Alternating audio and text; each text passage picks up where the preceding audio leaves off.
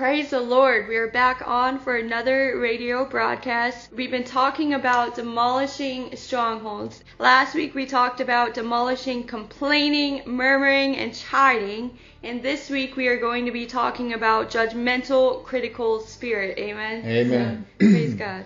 Yeah, praise God. I really have enjoyed, like I said, every single week, just making sure that we attack each one of these and look at each one of these, because it really does help to make God's people aware of a lot of the different devices of the enemy, a lot of different strongholds that the enemy has on God's people. And he uses these things to just basically bring the work of God to a halt. And he, sometimes he's coming from the outside, sometimes he's coming from the inside. But I really believe the one that we're going to talk about today, this judgmentalness, this having this preconceived judgments of people, or a critical spirit, is all about imploding the work of God from the inside out. It's about getting God's people to be against each other. And I know we've looked at others that have kind of done the same thing, but the enemy's just trying to figure out any way that he can to stop the work of God. So if he can't get it from the outside in, then he's going to work from the inside out. And I think that, man, you start to get God's people where they begin to judge each other and they begin to be critical one of another, or they begin to have preconceived ideas one another. And we could kind of even go into the realms of making assumptions, like, because you thought you knew the facts, or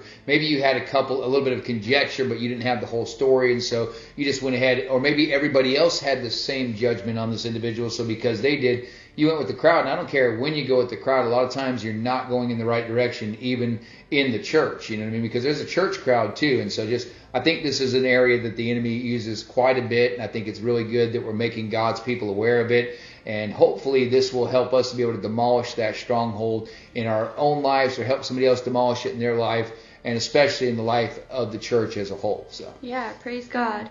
You said one specific word. It was assumption, right? Yeah. And so I was looking up the different definitions, and when you have preconceived judgments on someone, it basically said an assumption or opinion about someone simply based on that person's membership to a particular group, right, or even an opinion formed beforehand without even adequate evidence or information, right? And judgmental, like I looked that up, and it said disapproving or tending to judge people too quickly and critically, look for or point out faults, basically fault finding, like just looking for the faults in the sin in other people. It's important that we talk about this, because the Lord's definitely convicted me of it, and I know I'm not the only one. Amen. Right, no, there's other people in the body of Christ that struggle with it as well. So I'm happy that we were talking about it. Praise God. I'm just thinking about how you just said, you have dealt with it, and other people in the body of Christ are dealing with it too.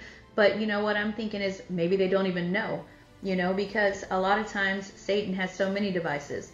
He's so subtle. Right. And so that, part of what we're doing with identifying strongholds, it's like bringing a magnifying glass to all these different things so we can take a closer look and examination of ourselves. And I think that's, wise in general, because we're seeing like, wow, never really considered this, or how much he uses these devices, these strongholds, or how many there are, and how, given we can be to them at times. And so just, something in general that I was thinking about. Yeah. Praise God. Yeah. And, and just thinking about how big, because like, one side of the church might say, oh, well, you're not a Christian if you belong to this party. And the other one would say, oh, well, you're not a Christian if you don't belong to this party. Or they allow politics to influence their judgmentalness or their criticalness, or then there's the denominational thing, right? It's like, we know that you're Christian, but we're the best Christians because we're the only ones that believe right, or vice versa. And again, you're being a lot like the enemy, because the enemy's very, very critical. That's what he does. He criticizes. He's the accuser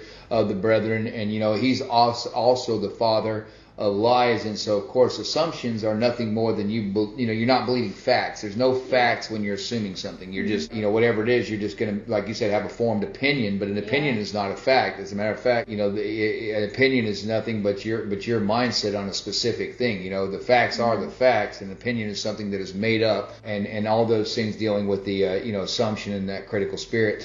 And so I think that God's people are very, very prone to get caught up in whatever crowd they're in. And that's one. And I think if you ask me, okay, so what device has the devil used to keep God's people apart?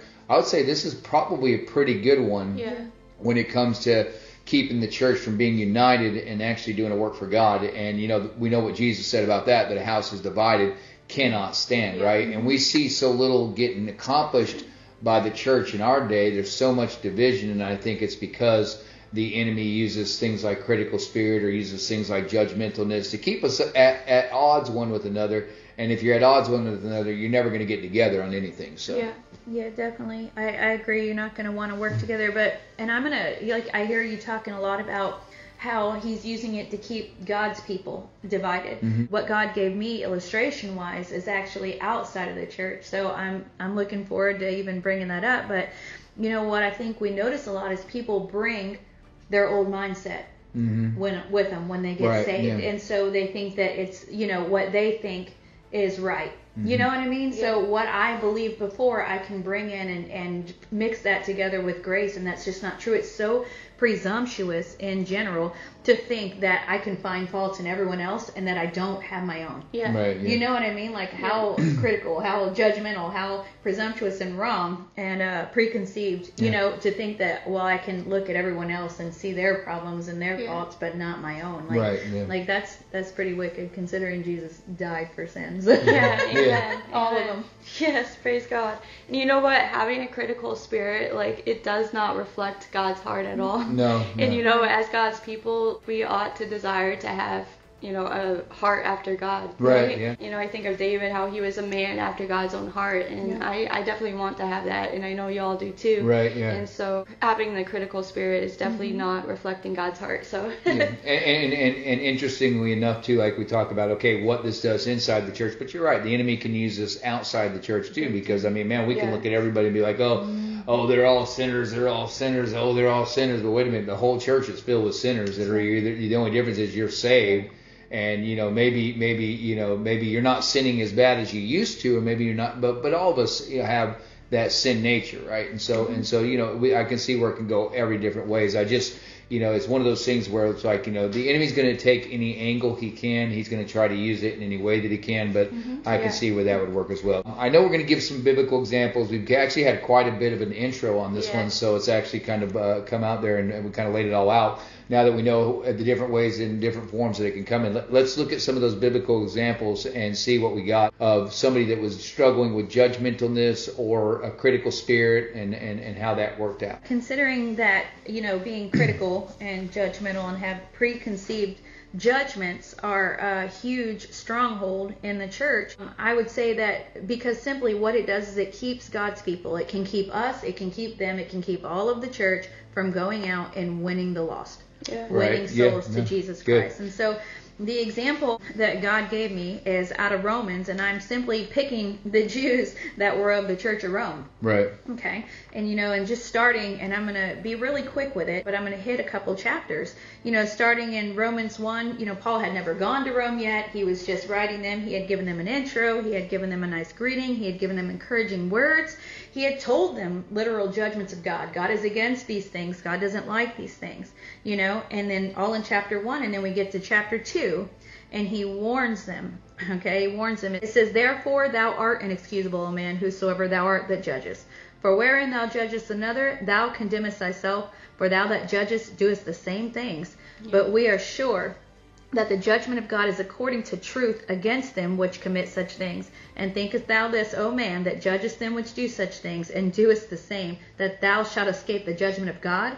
Or despisest thou the riches of his goodness, and forbearance, and longsuffering, not knowing that the goodness of God leadeth thee to repentance?" He completely, after he gave them that whole greeting, that whole intro, he went through all the things that were wrong, right, according to God, not according to man. And then he told them, hey, I'm warning you of your sinful nature, yours, of what are you doing? Are you doing these same things? Because we're all sinful, right. And you skip a few more chapters, in chapters 6 through 8, he says, hey, we're to stop living in sin. We're to stop being instruments of sin. He just goes on, with more and more. And he says, look, you know what?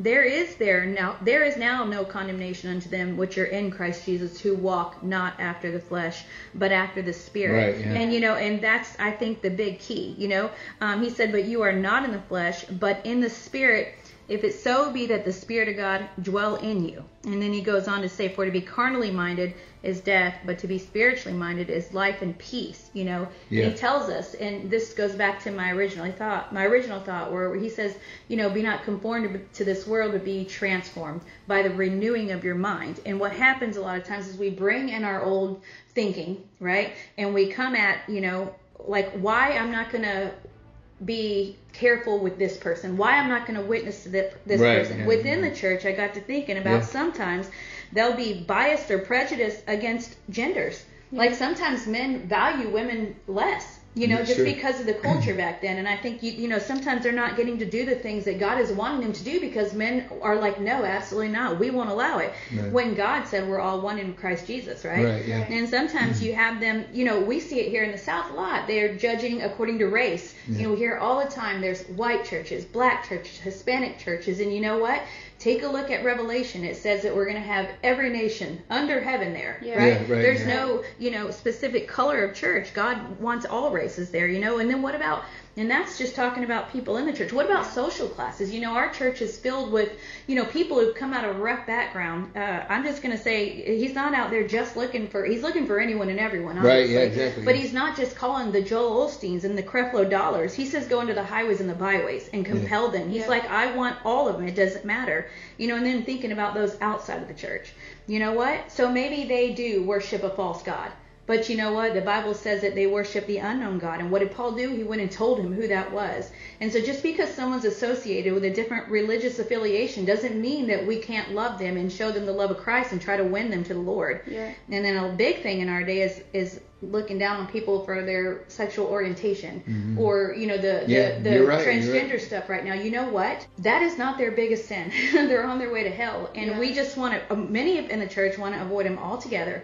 Simply because, they want to deem this sin bigger or greater than the next. But, God died for all. And so we have got to let go of our mind and be spiritually minded, because otherwise we'll be carnally minded, which is death, spiritually minded, which is obviously going to see people saved. Praise the Lord. Amen. But just giving my biblical example, amen, I'm going to go ahead and talk about the Pharisees, because obviously, they were very judgmental. They were very critical of everything that they saw, to the point where even when God or Jesus, God, they're one and the same, amen, would do a miracle, they'd criticize him for it. They'd criticize the person that got the miracle done. I mean, instead of them be getting excited, I mean, you would think that, man, somebody gets a hand that was withered and gets stretched out and, his hand's made whole and like the other one, you'd think they'd be excited. Oh, man, this guy got his hand. Nuh-uh. They're upset. They're mad. They're mad.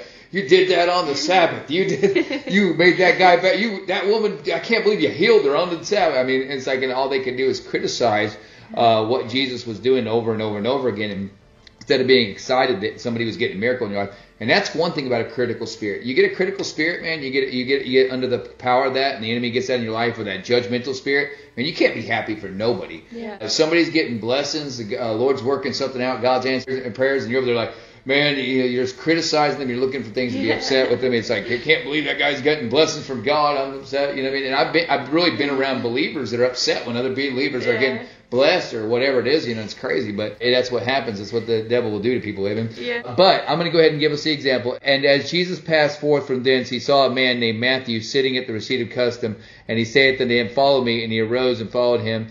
And it came to pass, as Jesus sat at meat in the household, behold, many publicans and sinners came and sat down with him and his disciples. And when the Pharisees saw it, they said unto his disciples, Why eateth your master with publicans and sinners? But when Jesus heard that, he said unto them, They that be whole need not a physician, but they that are sick. But go ye and learn what that meaneth. I will have mercy and not sacrifice, for I am not come to call the righteous, but sinners to repentance. And so right there they began to criticize Jesus, because Jesus came to save sinners. Yeah. Jesus came to save those in need of a Savior. Jesus came to save, it's a lot like what you were saying earlier with the people that maybe, everybody's like, oh, well, they worship this false God, or we're supposed to go, everybody worshiped a false God before Jesus, obviously besides maybe the Jews, but the whole point is this, is that, if you're going to spend all this time criticizing them or criticizing each other, then you're never going to be doing what God called you to do. So, I want to look at it from two different aspects as well. And then Then there's the criticism inside the church that we see where people will begin to criticize one another and tear apart one another. And that's exactly the opposite of what Paul said. Many times Paul would come into a church and he would say, there's some problems between this brother and this brother. And I need you guys to stop going at each other. And I need you to start coming together and being of one body and being of one faith, being of one baptism. I mean, he said all that in Ephesians. He said it in Philippians. He said, if there's any consolation, if there be any comfort of love, if there be any fellowship in the Spirit, any joy, he said, I would that you be of the same mind one toward another, and he says it over and over about being of that one mindness, right? In Corinthians, he was talking to them about how one of them was saying, well, I'm of Paul, and another was, I'm of Paul. So basically they're criticizing. You got baptized by Paul? I got baptized by Apollos. I mean, you got baptized by Apollos? It was Peter that baptized me. And Paul's like, was Peter crucified for you? Was Paul crucified for you? And so that critical spirit, we can almost criticize anything. You know what I mean? If we get under that spirit, we can judge anything. And you get a point like, you're wearing wire rimmed glasses, or you didn't wear a white suit. I can't believe you walked there with a white suit. But what if they don't own a white suit? Your beard's shaved. I mean, your whatever. I'm saying, obviously, this thing can go all over the place, right? And so we can't take up forever. But I'm saying that it can be inside, it can be outside. But it's a very bad spirit to get under. So yeah, thanks y'all for sharing. And I just want to say, man, the main goal that we're here is first of all to glorify God, but to win the lost. Right? Yeah. And when we're judgmental and we're critical, man, it makes the lost not want to come to Jesus. That's right. Exactly, and we yeah. ought to reflect Jesus Christ, and He has a caring, compassionate spirit rather than a critical spirit. So absolutely, we got to get back to the purpose. Amen. Amen. Yeah, praise God. And that's one of the things. Like I love that my wife had brought it out about how, we live in a society that's very sexually orientated in ways that, a lot of societies aren't. And you can't sit there and, you're never going to fix the problem by being hateful, by being rude, by being critical, by being judgmental. The only thing that's going to ever lead them to Jesus is love. Yeah. Okay. And Jesus loves everybody. I don't care what it is. You're not going to ever convince me that Jesus doesn't love. Somebody say, well, but they're reprobate. No, you don't know when God drew the line. You're not God. Yeah.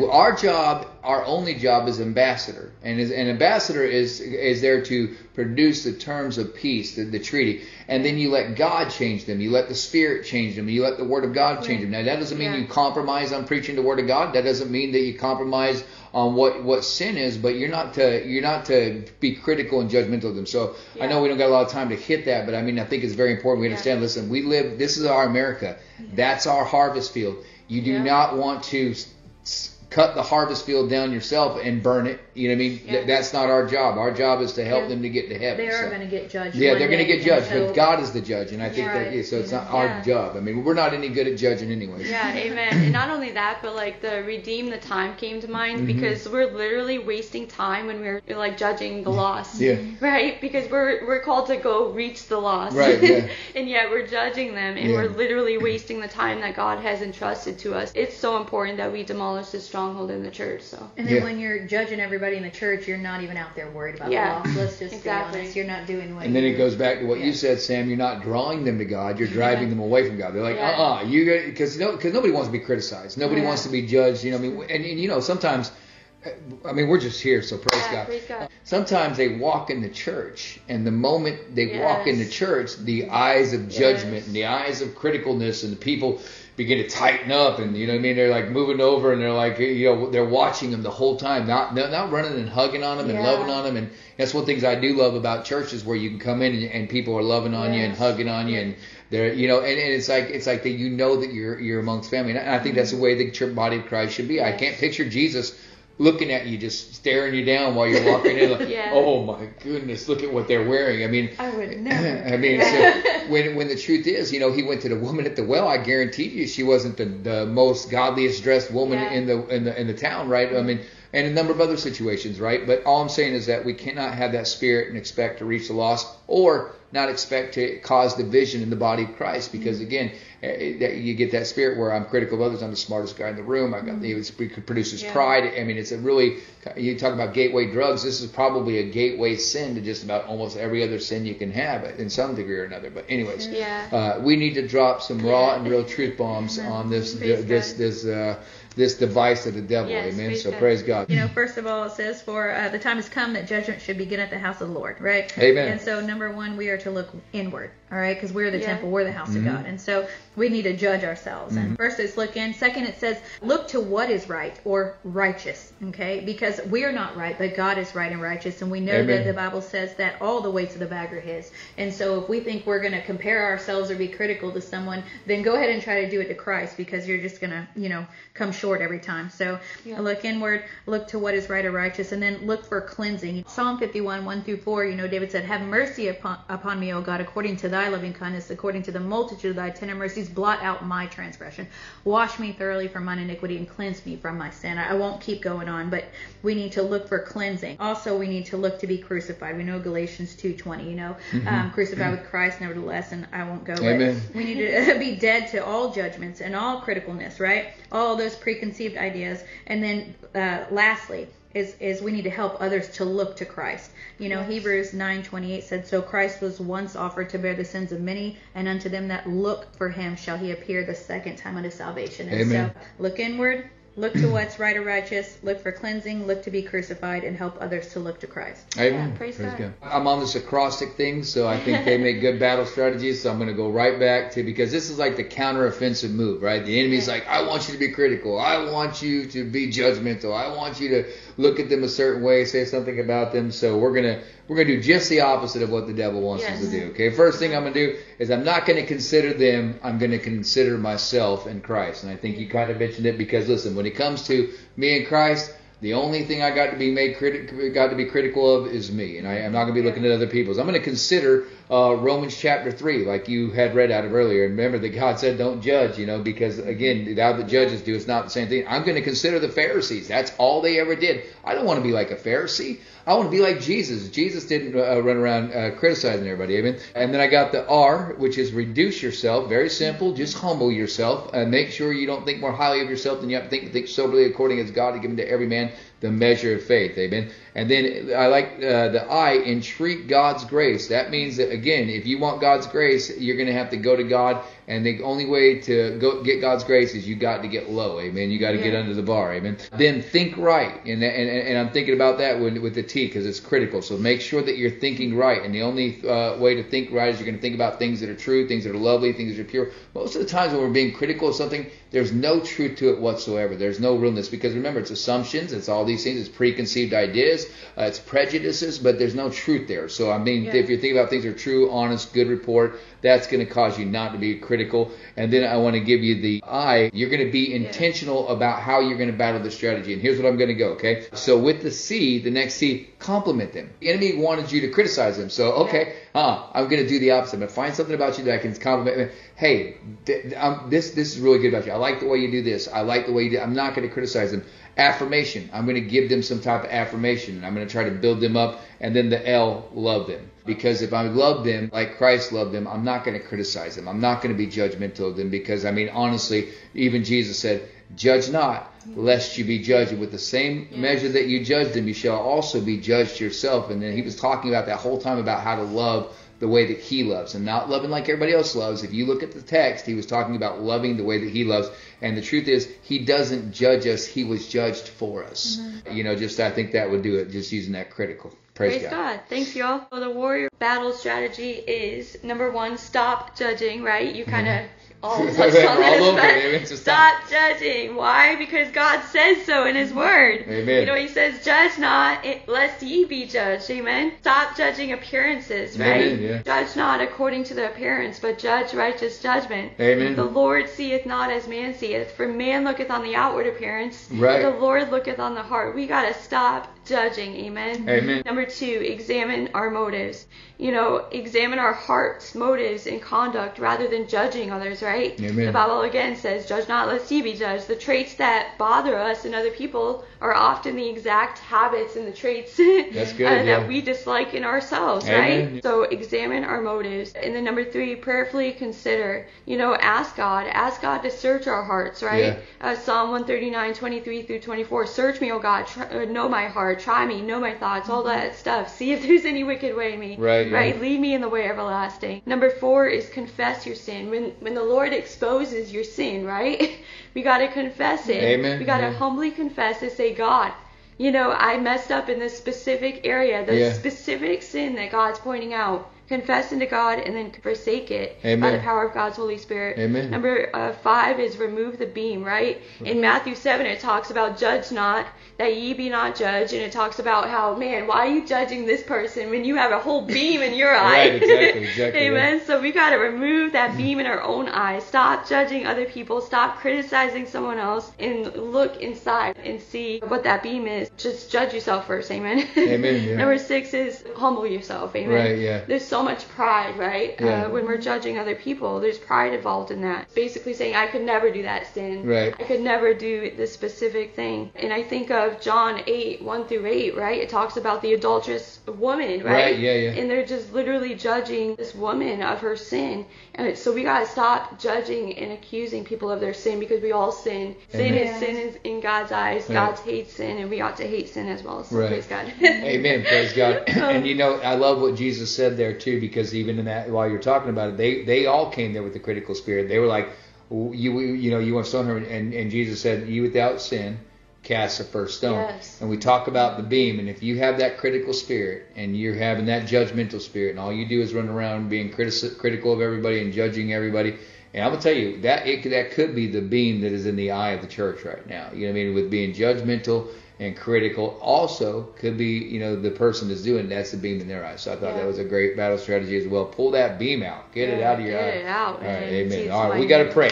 Yeah. We have a very little time, so I'm going to start. Father, we come before you right now, Lord, and we just lift up this device and we ask you to demolish it in the mighty name of Jesus. We pray that right now that you'd help our listeners if they have a struggle with being critical, with being judgmental. Anybody in the church that's struggling with it, Lord, anybody that is going through it, I pray that, Lord, you just help them to just be made free from this judgmental and critical spirit. I ask you to help the whole church to be free from it. I pray that the church would stop trying to do your job and that we would start doing our job. Lord, I pray that you would help us not to be critical and judgmental or make assumptions about one another. I pray that you just help us to be loving, help us to keep our eyes on you, Lord. Help us to humble ourselves and help us to be the Christians that you've called us to be. Help us to reach a lost and dying world with your love. In Jesus' name. I agree. Lord, I agree. Father, I pray right now that you would help remove the blinders off of your people, Lord. Anybody who's being critical and judgmental, Lord, I pray that we would completely look inward and get ourselves right with you, Lord. Compare ourselves to you. I pray that you'd help us to cleanse ourselves. Lead us to Calvary so that we'd be crucified, Please, Lord, and put all of this stuff to death, God, so that you could be resurrected in us. Because then when we do that, we will help others to look to you, Lord. Please, yes. Please, Lord, deliver your people from this stronghold. Deliver your people from being a judge when there is no judge but you, Lord. And when we do the very same things often and it's wrong, God. So I just pray that you'd reveal it, that you would remove it and break it away, Lord, in Jesus' name. I agree. I agree. Lord, I pray that you would forgive your people for judging Forgive and us, being Jesus. critical, Lord. I pray that you would completely demolish the judgmental, critical spirit within the whole body of Christ, Lord. And I pray that you would just help us examine our motives, Lord. Please, help Lord, us yes. examine our hearts and remove our own beam, Lord, out of our own eyes. And I just pray, Lord, that you would completely remove this out of the body of Christ, Lord. I pray that you would empower your people to just have a caring, compassionate spirit like you, Jesus. Yes. In your mighty name, amen. Amen. Praise God. Thank you again for tuning in to the Victorious Christian Radio Ministry, where every week we learn how to victoriously fight the good fight of faith as fierce kingdom warriors enlisted in God's mighty army.